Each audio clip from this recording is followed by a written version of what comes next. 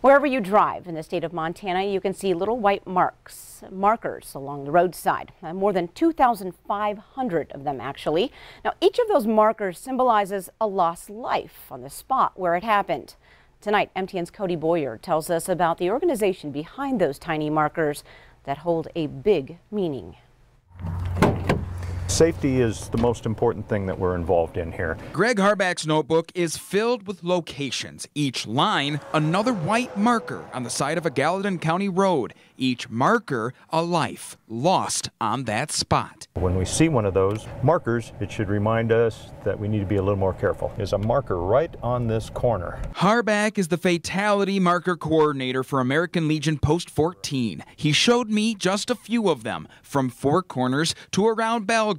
Part of his job, keep them visible, no matter the cost. We went by a marker, a car had actually run over it. So a car actually took the same path as a fatality 2 years ago. Volunteers spent 9.5 hours and traveled nearly 200 miles on Wednesday alone, doing exactly this. The markers are there for more than one reason. Volunteers say they will stay put until a certain traffic issue that, well, caused them to be in their first place is addressed. There's been 101 people killed this year in Montana highways. Randy Kemp, adjutant to the American Legion Gallatin Post 14, says the markers aren't necessarily memorials. Each one sends a message. It was started by our department in 1953. They're for safety, to warn people that a death has occurred at this location where they're passing right now, so there might be a caution there. And Montana is the only state that has them.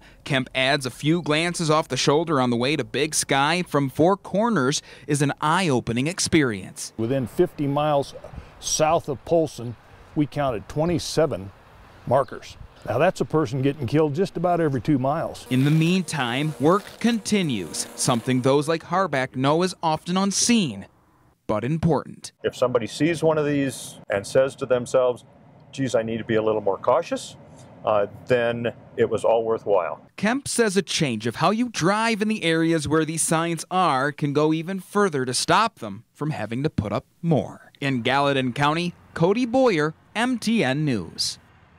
Thanks, Cody.